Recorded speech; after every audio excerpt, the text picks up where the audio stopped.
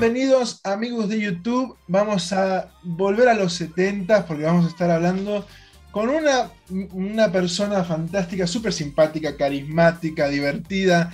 Vamos a estar hablando con Michaela Rose del grupo Arabesque, un grupo de los 70 un grupo disco que la rompió en esa época de ABBA, Boney M.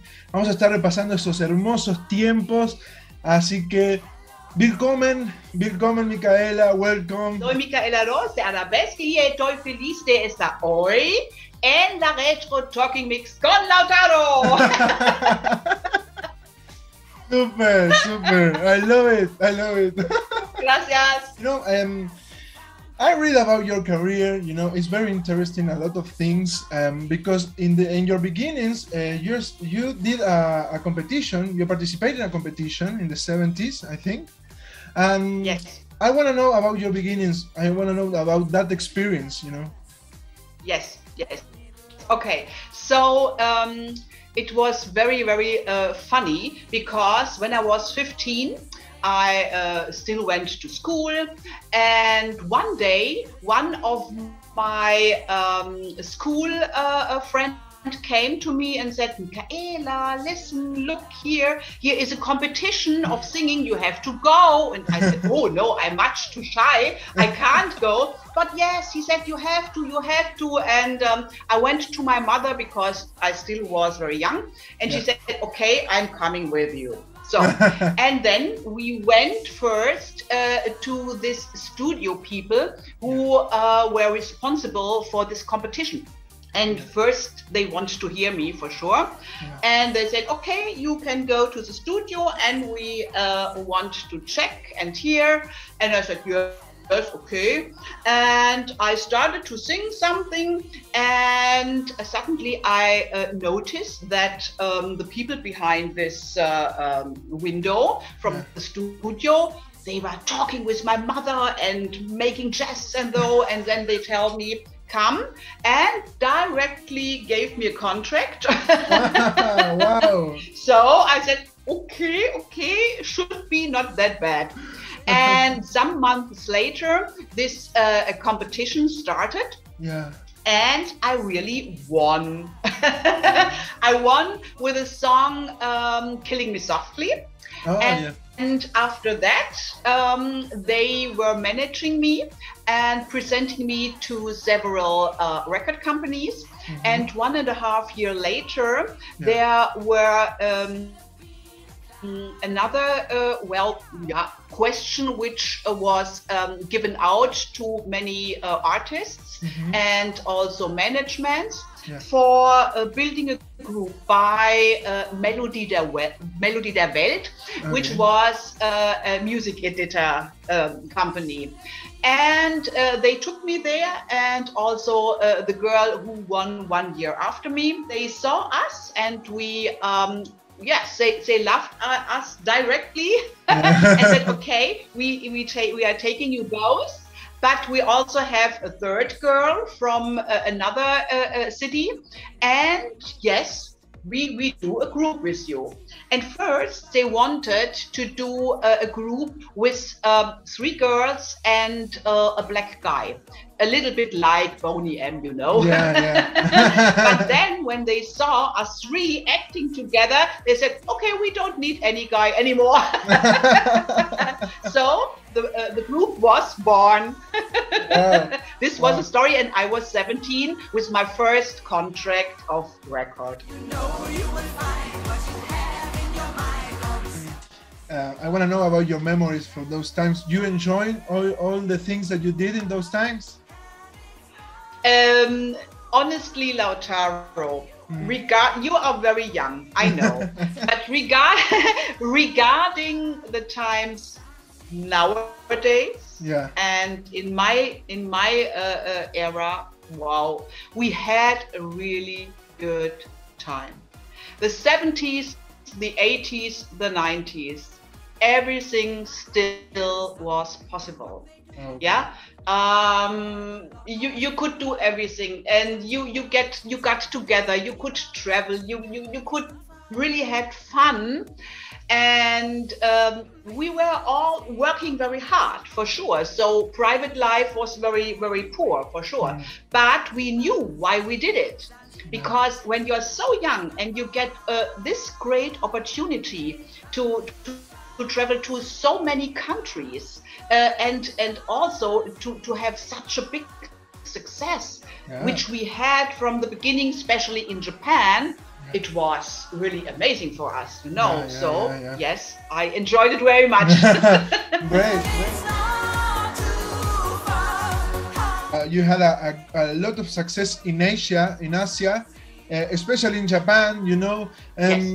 I want to know your memories. You know, which memories do you have from? Do you have about your travel to Japan, that tour that you did? Yes. So for sure we were very, very, very excited before we went the first time to Japan. So and in those times, you need to fly very long. So direct flights not really exist. So the first time we had to take the route via Anchorage, Alaska. It took more than 24 hours. This was very exhausting, but we were young, it was okay. And when I came the first time to Japan, to Tokyo, and I went out of the airplane, I smelled and I felt, I know it. I know this place. I have been here before. It was very familiar to me. Yes, and also you have to know that my origin blood is also half Asian, and the people there in Japan noticed that. They didn't know why, but they noticed, and they also felt familiar directly with Arabesque, because they had some feeling together. You know? Connection. Yes, connection. Yeah. Right. Great. Wow, so nice. And tell me, because I want to know, when you traveled to Japan, the first thing that you saw, you know, the people, I want to know about that. It was really amazing, because so for me especially, I'm a Sagittarius. Sagittarius need to travel and conquer the world. And I'm always interested in new cultures and countries and everything. And it was really amazing, because Japan is not that big, but Tokyo, especially with the first city was Tokyo. Tokyo, big, many people, but they had places. Okay, you have the high houses everywhere, but suddenly there are a park or a tiny house which is very, very original. And you have a quietness there. Here on this side there is loud, trouble, everything, rush hour, everything, and then on the other side directly quiet, and you can calm down. And this balance was so interesting for me, but also the people and the food and everything. It was everything new for us. You can imagine. Of course. Unfortunately, sushi was never my favorite dish. Unfortunately. But I found other things to eat, so. I like sushi. I like sushi. Many people I know. My mom prefer a hamburger, but I love sushi.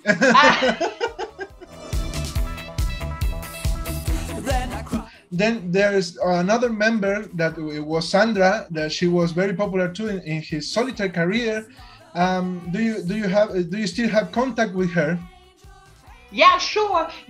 We met some years ago in another country where she was performing and I was performing with my renewed group Arabesque, and we have a very nice contact together.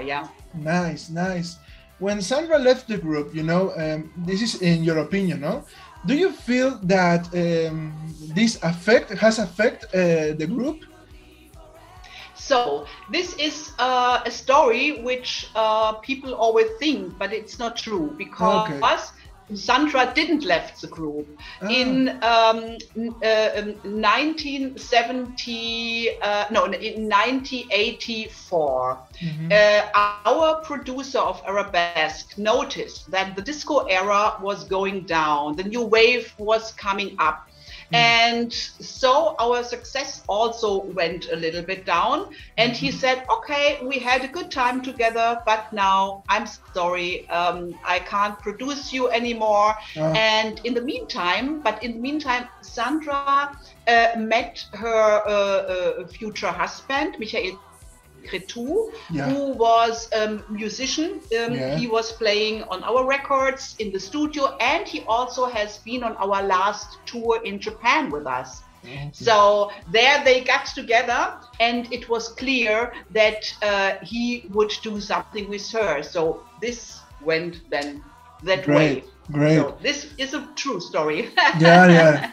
Thanks for that answer. But I also have to show you something. Yeah. A very rare vinyl, if you know what vinyl is, from Argentina. Oh, it's a single from Arabesque, which is so the moment. Moment. It's RCA. It's Argentina, and lado A. Vuelo alto, pequeña mariposa. Fly high, little butterfly. Sí. Lado A. Y lado B. Lado B. El amor es tan solo un juego. Love is just a game. I always talk with DJs from Argentina, from my country, because always the records from here, they translate the names of the songs. I don't know why. They still do it, yes? Well, that's great. There's a lot of examples. I have some records from Modern Talking, and it's like, no, brother Louis, hermano Louis, for example. Yeah, hermano Louis. Hermano Louis, yeah, it's a big curiosity from Argentina. That's so funny. That's great. Yeah, so cool. So great. Yeah. Oh my God. So I would really love to come to Argentina to see. I've never been to these countries till now. Oh, I think that you will lovely, because Argentina is a big country. Buenos Aires is very similar to Europe, So I think that, really? Yeah. They have a lot of Paris style, And, yeah. I see. Cool. Yeah. No, I want to know about your new projects, if you have new stuff, for this 2022. So, you know that we all suffered the last 2 years because of the pandemic. Yeah. But anyway, I did a very great project together with a DJ. And I sent you the song. I did Friday night in a special Oriental version. I hope you like it, and maybe you will play it for the fans. Of course. This was really a great project for me. And unfortunately, due to these circumstances, we couldn't promote it as well as we want to, because performance is still not possible in the moment. Again, not possible. So, world is in chaos now. Yeah, I know. I know. And always, also, artists have to suffer. Yeah. What can we do? Yeah. And we only want to bring joy to the people. Yeah. Everybody wants to have a little bit joy and a little bit light and a little bit easiness. Well, yeah, I know. But with this kind of interviews, we can come to you. Yeah, of course. Such an honor for me, have this opportunity. Just connect the people with you. Incredible, incredible. Well, you said we are like in a strange moment, a strange period in our life, in our world. If you want to send a message to all your fans, because I know that, for example, Arabesque it was and is very popular in Russia, in Ukraine, in those countries, and so I want to know about your words for all your fans. So To be honest, my heart is bleeding. My heart is really bleeding because we have fans and friends in both countries, and it's so for me, war is not understandable. War and violence. Yeah. Never a good choice. But I'm only an artist. I'm only a singer, and I only can send really my open heart and my pain. But I hope and I pray that this will end very fast, and that everybody can come together again and don't have to suffer too long. This is really, I'm really praying all the day, because we have all the time. I get any notes and emails and calls, and it's really not easy in the moment. Not easy. Yeah, I know that. But I think anyway, we all in the whole world, we are living in a very special period.